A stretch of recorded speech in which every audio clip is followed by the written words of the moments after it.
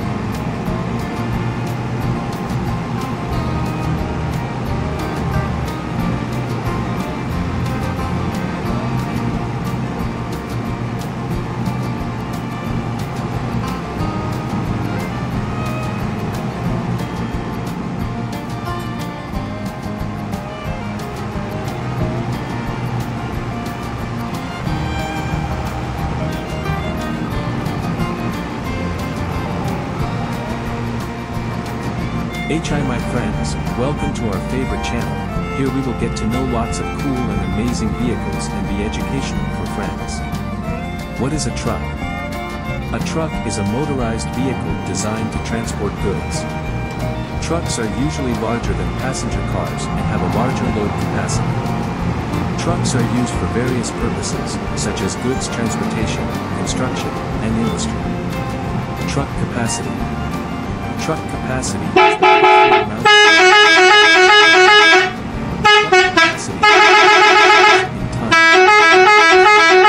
A part of the capacity can also be expressed in cubic.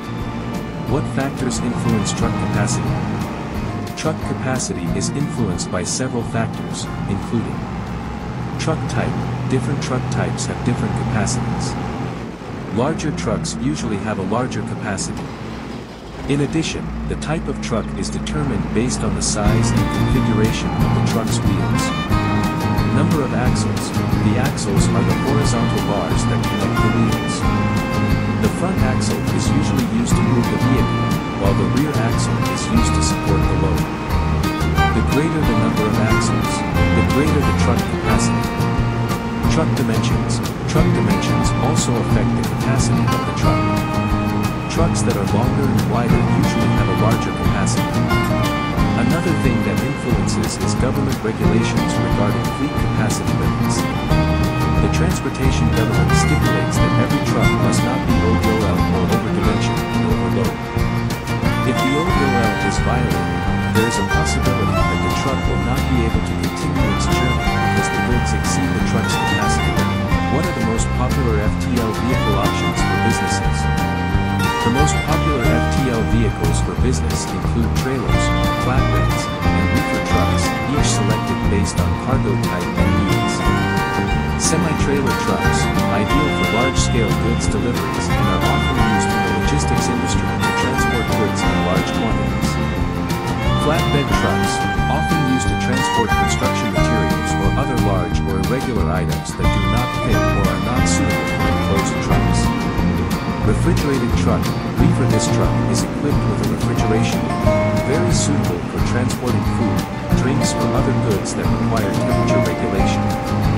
Tanker trucks, used to transport liquids or gases, such as fuel, chemicals, or water. Suitable for industries that require the transportation of liquid materials in large quantities. Container truck, suitable for shipping international or long-distance goods. This truck. Keep following my storyline in this content, types of heavy equipment and their functions.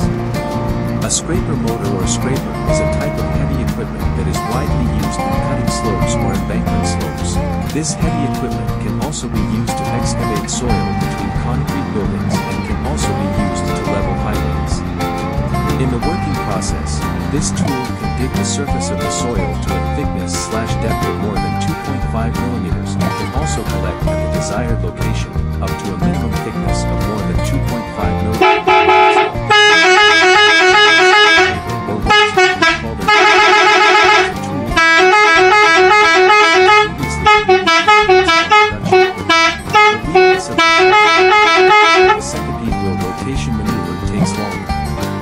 Because the rubber wheels used have a rougher threshold. Diesel hammer. The diesel hammer itself is a tool used to hit or drive piles into the ground. Generally, this tool will be used to build foundations for multi-story buildings, bridge towers, piers, and other buildings. This tool works by using a steam engine in moving the hammer or beater, whether the single or double-acting steam hammer is used. The hammers used to hit the piles themselves are quite varied. Some have a fixed, hanging model, and some rotate in the vertical plane. Roller. Pneumatic tire rollers, or what is often shortened to rollers, are a type of tool used on projects that produce granular materials. Not only that, this tool is generally also used to roll out hot mix layers. Therefore, rollers are often used as soil compacting tools.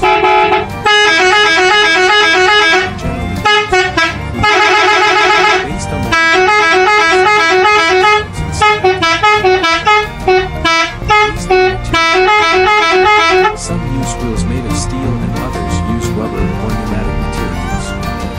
Based on the shape of the wheel surface, there are smooth or plain surfaces, sheep's feet, segmented, grid-shaped, etc.